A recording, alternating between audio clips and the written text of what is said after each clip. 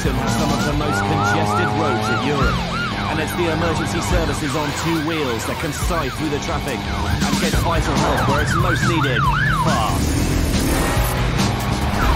Police and paramedic bikers across the country race to protect the public and save lives. Coming up, a toddler's in agony, a charm assault on biker cop Lucy Watson. She's a very good woman. I want the same mother. And a woman's fighting to breathe.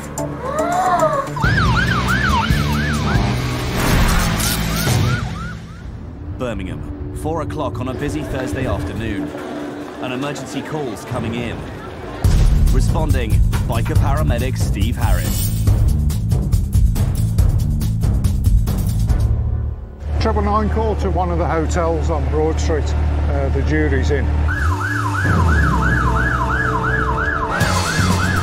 On his Yamaha FCR 1300, Steve can sprint across town quicker than an ambulance. The bikes carry all the same equipment as an ambulance and are fitted with our cameras, so we arrive at the scene of an incident the second they do. The hotel's just over a mile away through the city centre. Although the traffic is heavy, Steve's on scene in just over 3 minutes.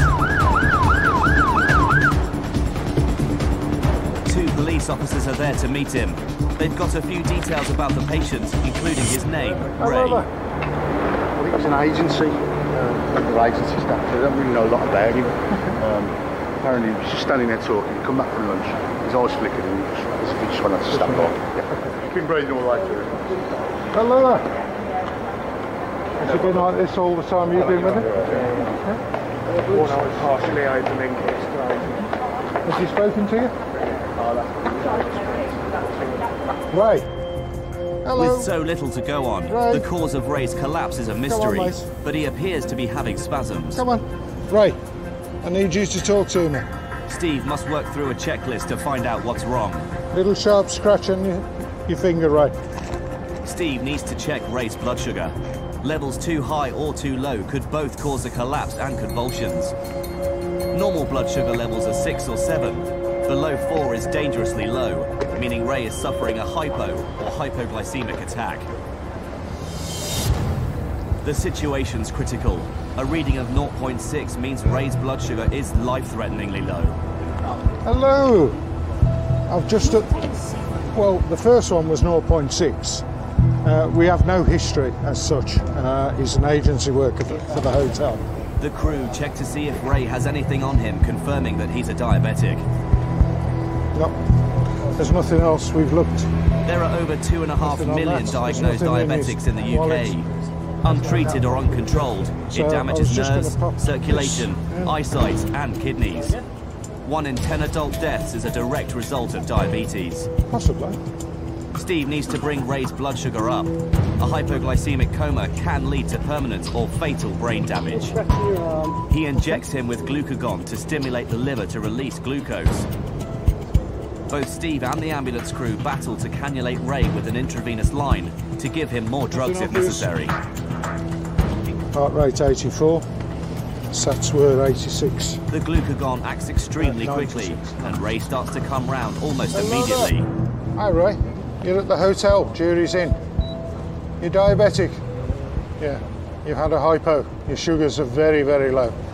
Right, I've got some Hyperstop here. All right, what I want you to do is pop some in your mouth and swallow it for me. Here we go. The gel contains a strong dextrose solution to bring Ray's blood sugar level up. How's that? Hang on, Ray. Let's give you a hand. Let's just help you. Ray, what we'd like to do, get you off the floor, pop you in the ambulance, do some checks. We're not going to take you away, okay? But we just need to make sure that you're all okay. Here you go. That's it. Yeah, you come and sit here, Ray. Worst day at work and what's happened. It's a talking point, isn't it? Don't forget.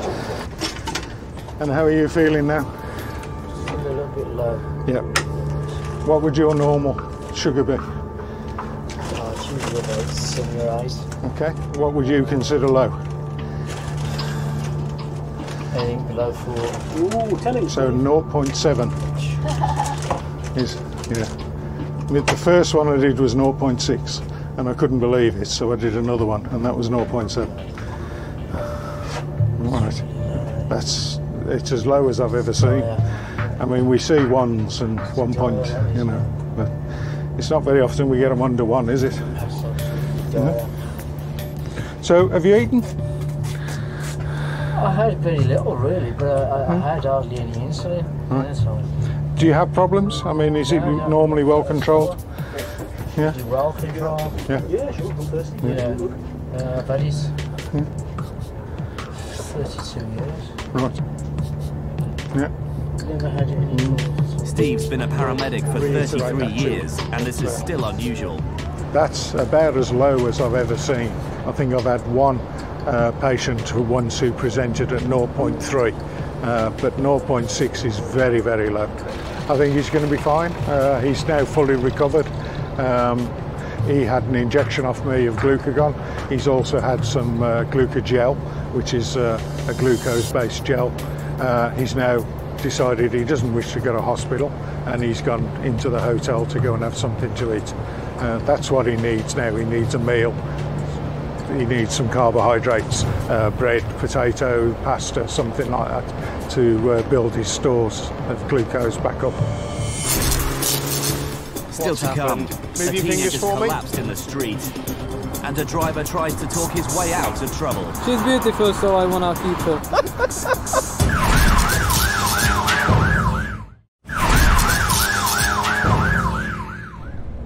Birmingham, mid-afternoon. The biker paramedics are holed up waiting for a job, but as usual, they're not sitting down for long. On duty, paramedic Mark Hayes.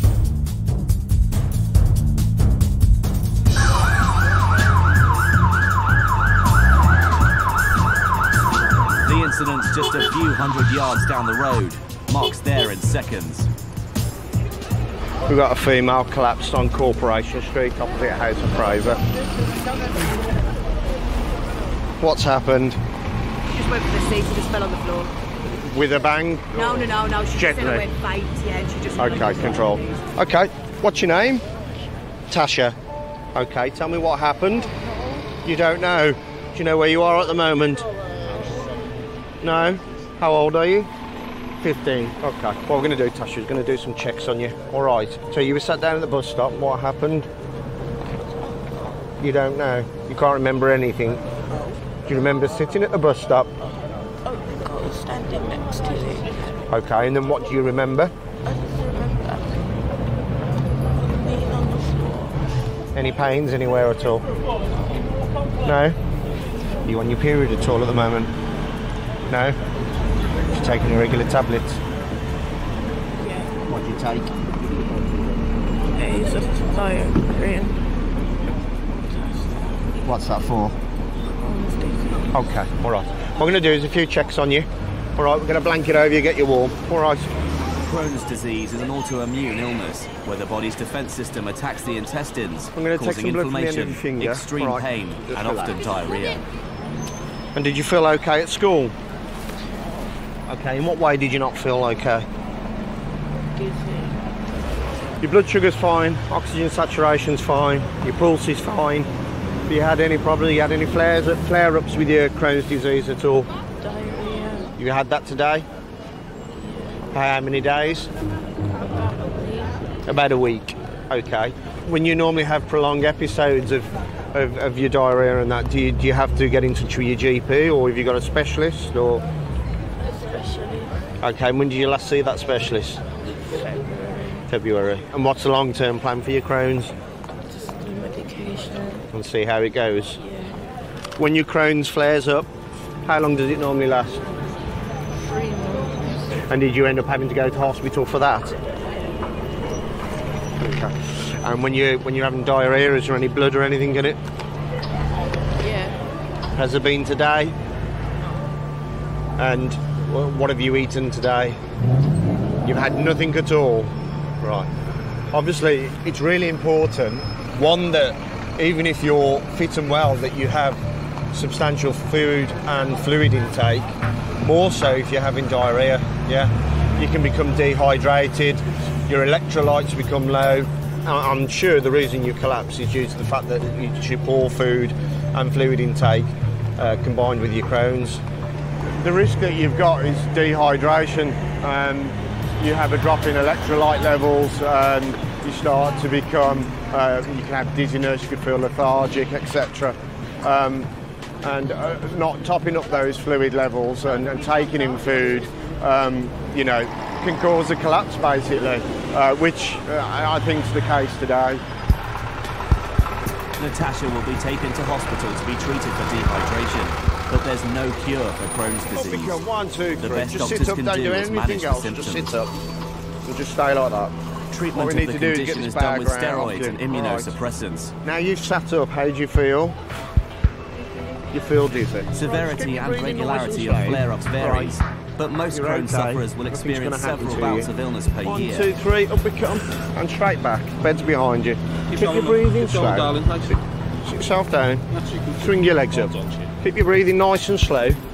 80% will require surgery at some point to deal with complications such as ulcers.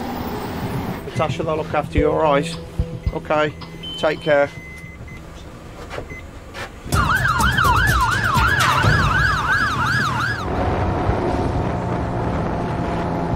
Essex. It's a quiet night on the A13. On patrol, Essex's only female biker cop, PC Lucy Watson. As Lucy scouts the dual carriageway, sitting high up on her BMW R1200 RT, something catches her eye on the opposite side. There's a stationary vehicle with no lights on sitting in lane 1. It's in an extremely dangerous position, with cars passing at 70 miles an hour. If one doesn't see it until it's too late, there could be disastrous consequences. Lucy needs to get it off the road. It's a broken down quad bike, and it's had a very lucky escape. Quad bikes are perfectly legal on dual carriageways and even motorways. But just like cars, they must be fully taxed, MOT'd and insured. Bit of a workout for you? Yeah, I just get stuck for some reason. And now I need to go to my friends to come and call it to me. Okay, is it yours? Yeah, I just bought it right now. I just want to take it home. Okay, and what's your name? Okay. Quad bikes like this can cost thousands of pounds, and it's only had it a few hours. You got your driving licence on you? No. Have you got one? Yeah, I just sent it to DVLA, so I'm just waiting to come back. Is it a UK licence? Yes. Okay. How is the vehicle insured? Insured? It's not insured yet. You know you need insurance to ride this, don't you? I was just to take it home and insure it tomorrow. Doesn't work like that though, does it? You have to have insurance to be on the road. I didn't know that. Now I know it because you just told me. Unfortunately, ignorance of the law is not a defence. Yeah, okay. They're going to be dealt with today for using a motor vehicle without insurance, and we're seizing it under section 165 of the Road Traffic Act. So we're going to take it away on a recovery truck. So if you've got any friends who could come and pick you up, that might save you a long walk home. Do you have any identification with you? Yes, I do. Thank you. Tango 53, BG. Could you arrange me a 165 recovery for a quad bike, please? Thank you. It's nice quad, I just bought it right now. And get me in the trouble straight away. Your hair is a different colour. Oh yeah, that's when I try to. Looks good for the women. When I was younger. Did it work? Yeah. So what was the problem? The fact that you were broken down. Yeah. You had no lights and you were in lane 1 of the A13. You're in a very, very dangerous position. Yeah, which is why I just want to pull it off. Yeah, that's fine, but that's why I came to see you. Yeah, that's we stopped the traffic on the A13 for you to let you get off in safety. Okay? That's why I came to see you. Unfortunately for you, you're not insured. Yeah, I will get insurance tomorrow anyway. Right. Well, when you've got insurance, you can get it back. You have to pay £150 for the recovery and £20 for every day they store it. Okay. You have 14 days to get the bike back. If you don't get it back within the 14 days, it will be disposed of. I can get it back this week, yeah? Yeah. Because I need to work. If you can produce a certificate of insurance and a driving licence, you can get it back tomorrow. Bring it to me to my home address, or I have to... No, you have to come and get it. If you could just sign that there for me, please. Thank you. You've been reported for the offence of no insurance. Yeah. Yeah? To deal with that, you have to go to court. Do you understand what a court is? Yeah, I don't understand. And see the magistrates. Yeah. And they will deal with you for that offence.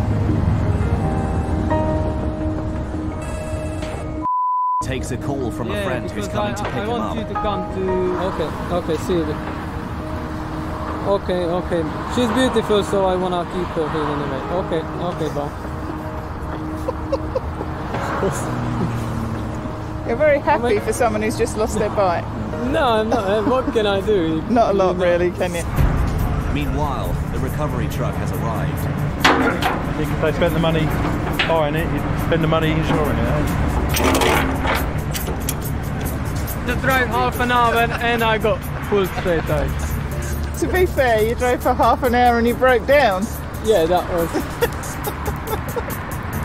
That's another issue, yeah. She's a very good woman. I want the same mother. She's really good woman. Are you saying I'm old? No, you're not that old. But you still be my mum. Bye-bye, old. Yeah. Stay safe. Goodbye. Yeah, okay, bye. Bye, woman. He was quite funny, wasn't he? I think he took it very well, considering.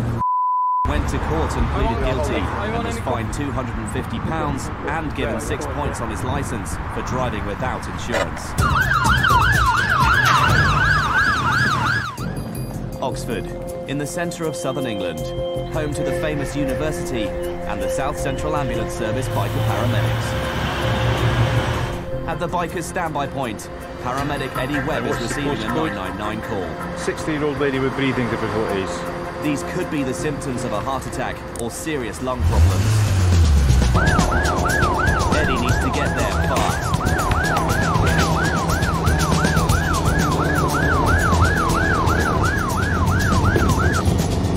Through here, are we? Hello there, what's happened? But what Eddie finds when he arrives is a woman not having a heart attack, but struggling to catch her breath. So what do we call you? Charmaine. So can you tell me what's happened? I just can't breathe. Have you got asthma or anything like that at all? No. Can I just pop you, get a finger in there for me? Okay, just relax, just pop your hand down there.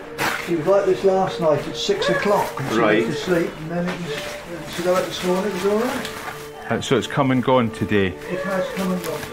Alright. On any medication or anything? I've got high blood pressure. Sorry. Right, your oxygen levels are actually very good, so I'm not immediately concerned about your oxygen levels.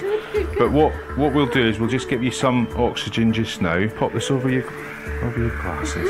That's it. And just breathe away normally on it. Nice and gentle. Long, slow breaths. Just have a quick listen to your chest.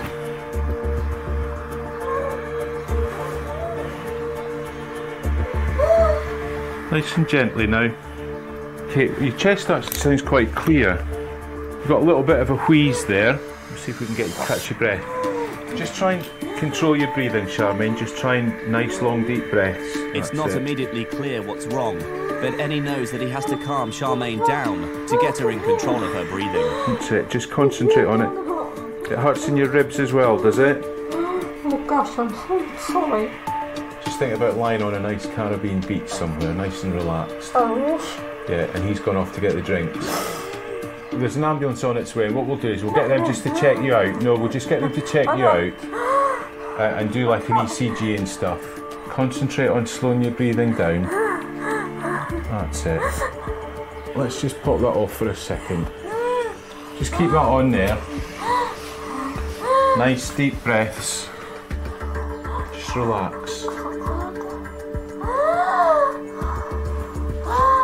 Slow it down again, come on. You're speeding up again. I can't. Yeah, no, you definitely can. Trust me, you can. Right, okay. Right. Just do it. That's it. Concentrate really hard and get your breathing slowed down. That's it. This is Charmaine. Been hyperventilating since before we came. SATs are sort of 100%, 98%. Hyperventilating isn't just caused by panicking. Okay, I'm just gonna pop these There are on your chemical wrists and changes ankles. within the body which add to the problem. As you breathe more and more, So it's the blood just has too more oxygen hard. and less carbon dioxide, making it more acidic and causing blood vessels to tighten. It's this tightening which gives the sufferer tingling, vision problems and faintness. The excessive breathing has to be stopped, either by conscious breathing exercises on the part of the sufferer or by a more technical technique. Anything? There's been a real medical breakthrough recently, a real scientific breakthrough, that if you get fast breathing like this, what you need to do is breathe in a brown paper bag. Yeah? That's the scientific breakthrough. And what we need to do is, because you're breathing so quickly, you've knocked your oxygen and carbon dioxide levels out. And that's all it is. And what we need to do is get your carbon dioxide levels back up. So you just breathe into a bag. This is what you're doing with this, is you're breathing back in some of your expelled air. And it'll just naturally bring you back. Let me pop this off again. Not a problem. I'm so sorry. Well, I'll let you in a little secret. I'd much rather come here than some other places that we go to, so... I'll leave that mask. That might help if you've not got a brown paper bag, but just rebreathe your normal breath. Okay, we'll leave you to it then. Alright? Enjoy your supper tonight. Alright. This lady initially thought she was having some sort of asthma attack, but it soon became apparent that she was having a bit of a panic attack and she was hyperventilating. To reverse it, all you need to do is breathe in carbon dioxide.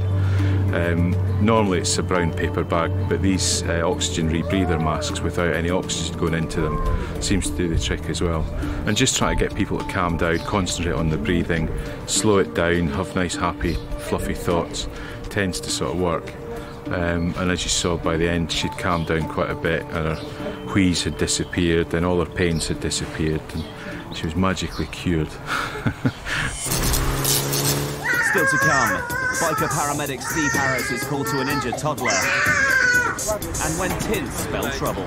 We use a device called a tint meter just to determine what the level of naughtiness is, effectively.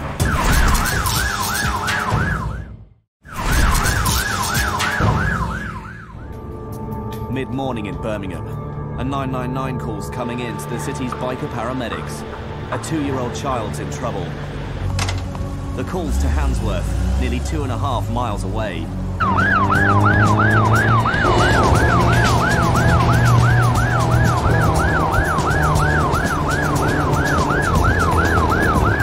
The journey takes Steve just 4 minutes. The child's in this dental practice with his mum. Steve can hear his screams from the pavement.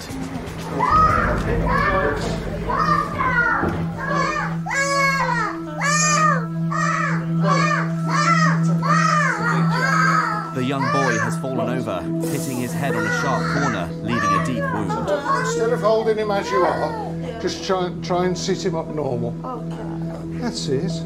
That's it. Hello.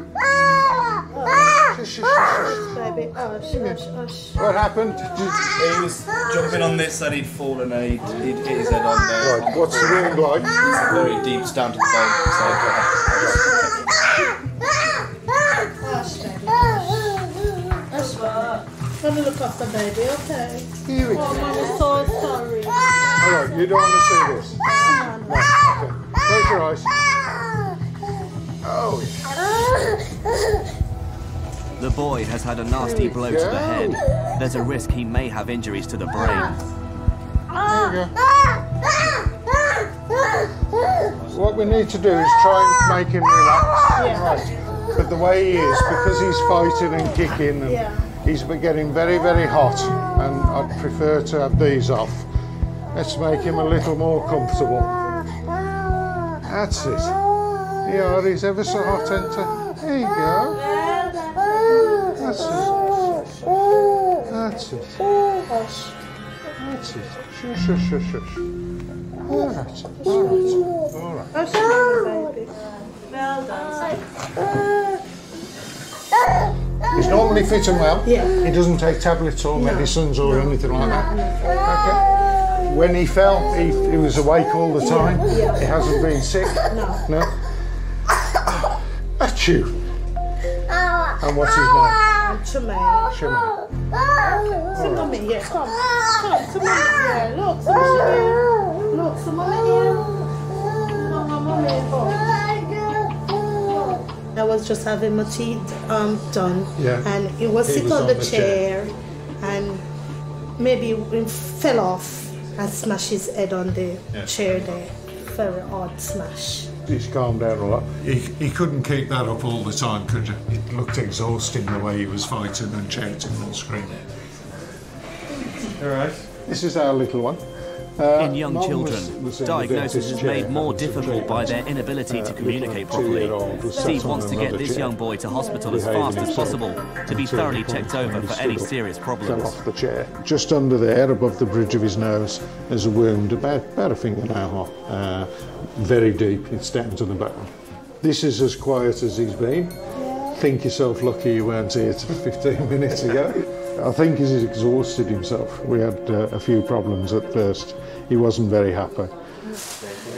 Right, there's an ambulance outside. If we pop him out there. Do you have any other bags? No.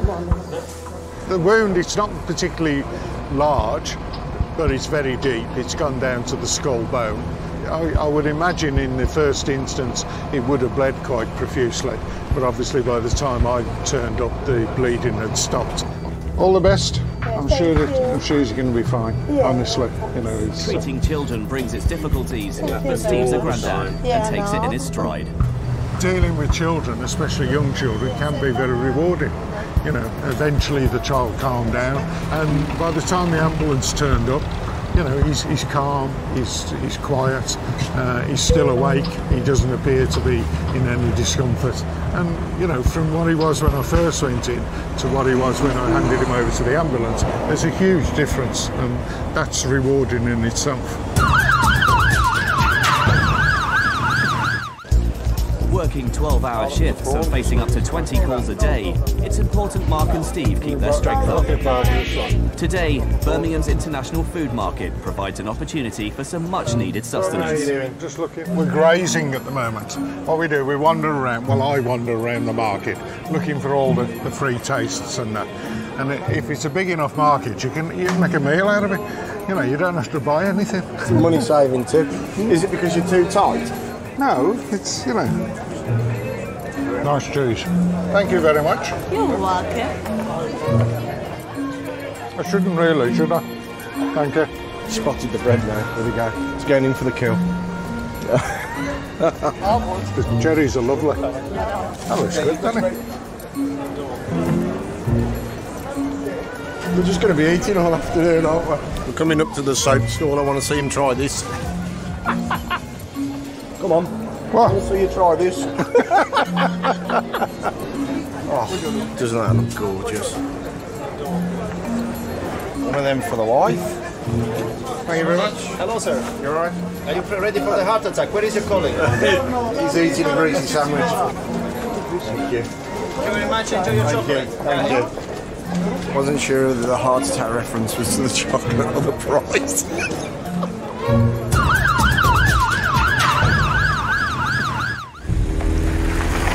Monday lunchtime, Essex Biker Police HQ. Reporting for duty, PC Ray Jeffrey. One last swig of tea. Might be the last one of the day. Can't beat a nice cup of tea before you go playing, can you? See you guys. Today, Ray will be patrolling the area around Benfleet in the south of the county, near Canvey Island. Parked on the side road, sitting high up on his bike, he can see right into passing vehicles. Straight away, something catches his eye.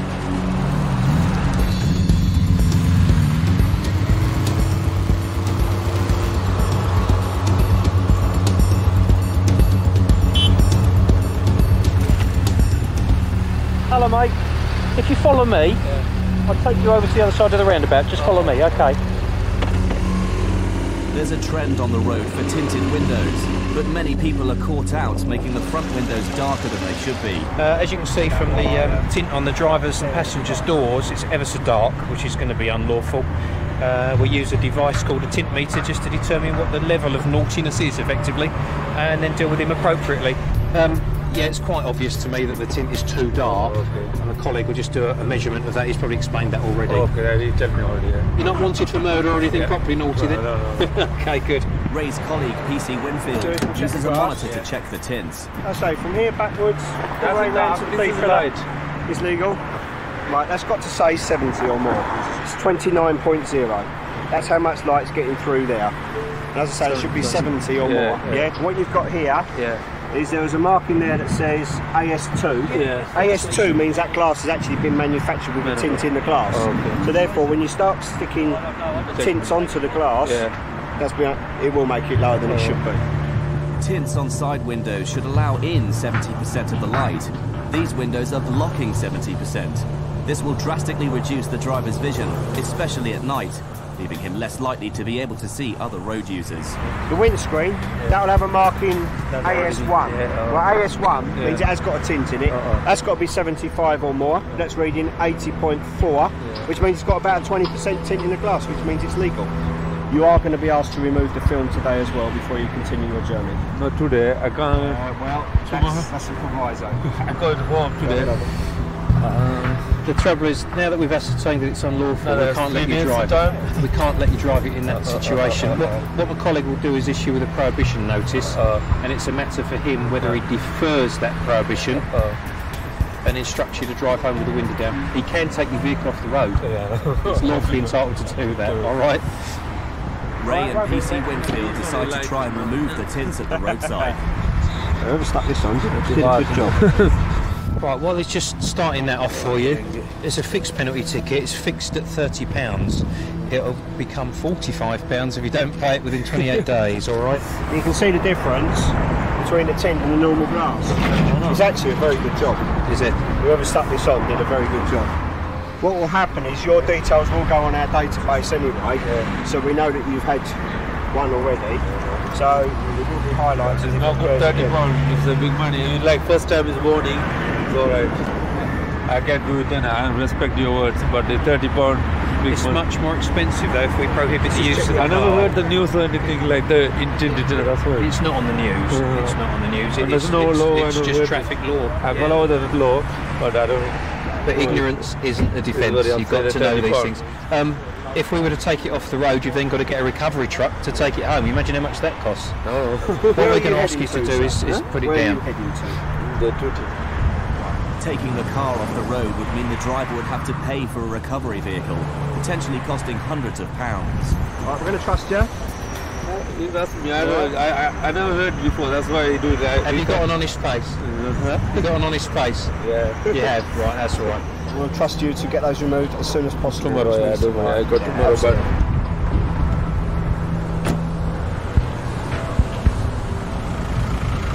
Heavily tinted windows is a problem that dogs Essex police. It's particularly common among young drivers.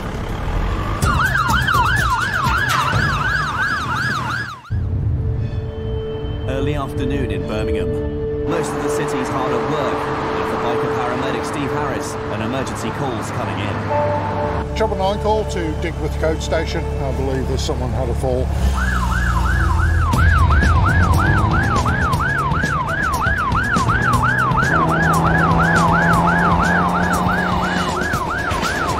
Digworth Coach Station is on the other side of town. Steve's on scene just 3 minutes after the call was received.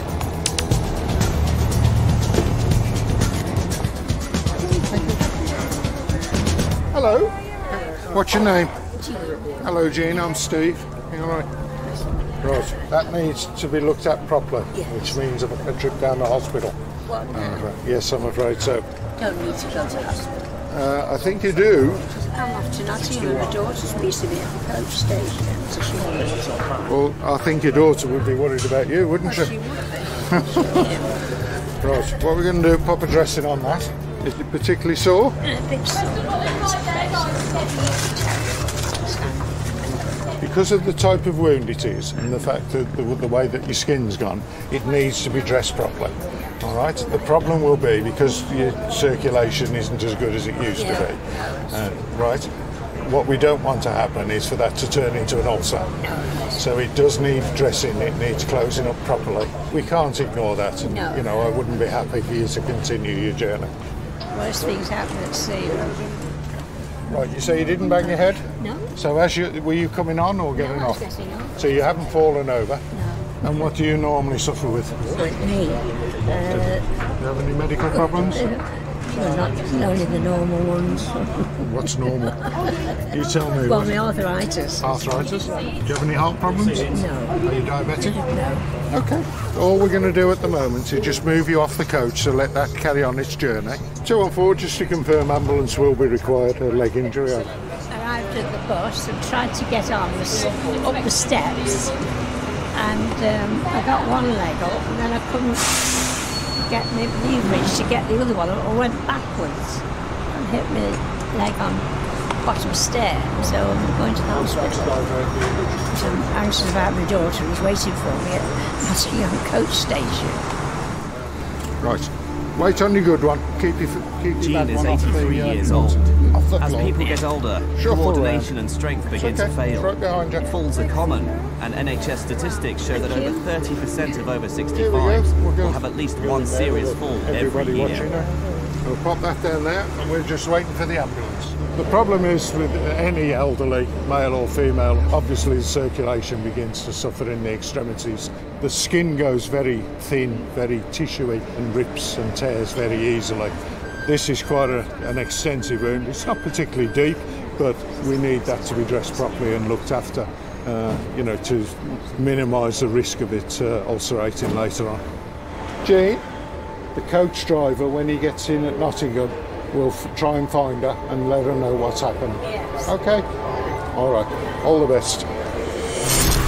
Still to come, Steve Harris is called to the back of a bus. Go on, mate. And the joys of biking. It's better than a massage and you have to pay for it.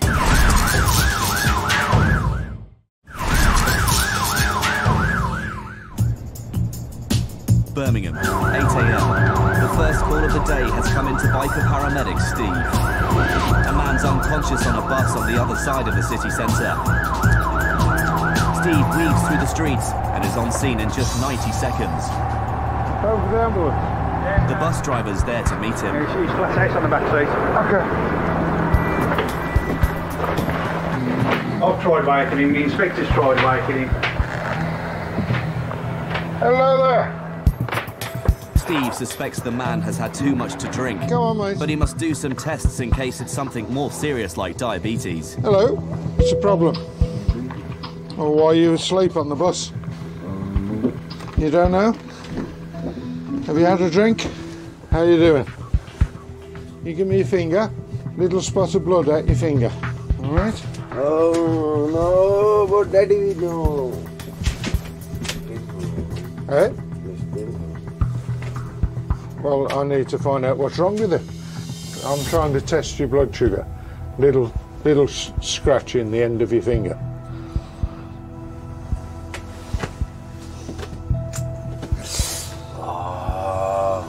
You're a brave boy, aren't you? Hold that on there. The man's blood sugar is normal. That's fine. Now Steve can get to the bottom of why he passed Yeah, out. that's okay. How much have you had to drink today? Today? 1 can. Yeah. Is that all? It's 1 can. Just the one. Do you think you need to go to hospital? No? Are you able to stand up? Let me see you. So what are you going to do? You're going to go on? Yeah, sure. Do you know where you are?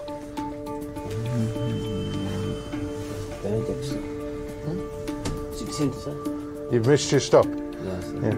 That's what happens when you fall asleep. Here we go. Off you go. Bye-bye. For Steve, this is an all too familiar call-out. The bus driver, quite rightly, has got someone who in his eyes He's collapsed on the seat of a bus. He doesn't know whether he's drunk, diabetic, epileptic or heart attack or anything. So the 999 call is made, and then we have to come along and just make an assessment. And I say in this particular case, he's intoxicated. Once he's woken up, he's okay, and he can go on his way. See ya. All right, bye-bye. Steve's first patient of the day didn't need any treatment, but every week over 20,000 people are admitted to hospital with alcohol-related problems. The cost to the ambulance service and A&E departments alone is estimated at over £1 billion a year.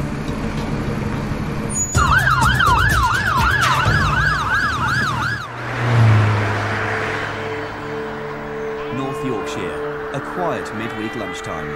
On duty, biker cop PC Martin Smith.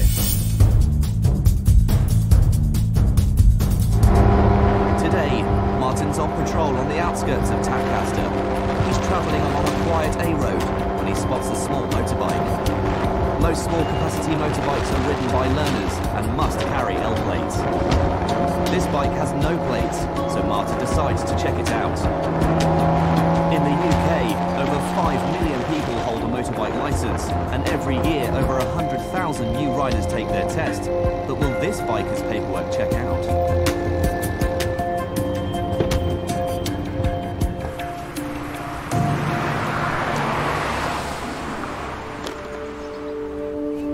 Hiya. It's alright, it's difficult to see you when I was coming past, but I was looking at small capacity motorcycle, no L plates. But this man might not be the rookie Smithy was expecting. No, all it was you're on a small capacity motorcycle. All right, yeah. And there's no L plates on it. Now, obviously, it may be possibly looking at you, you've got a motorcycle licence. So what I'll do is I'll just get a few details, run a check on your driving licence, which I'm looking at you, I think probably you'll be all right, and I'll let you get on your way. All right. It might shock you how long I've had my licence. Might it? Yeah. We've got a small capacity motorcycle. Just at a glance, it's likely to be 125 cc's or less. Typically ridden by learners. The most obvious thing to me is there's no L plates on it. I might as well just check to make sure he does have a full category D and doesn't need the L plates, that's all. Oh, have you got it with you? Yeah. Oh, brilliant.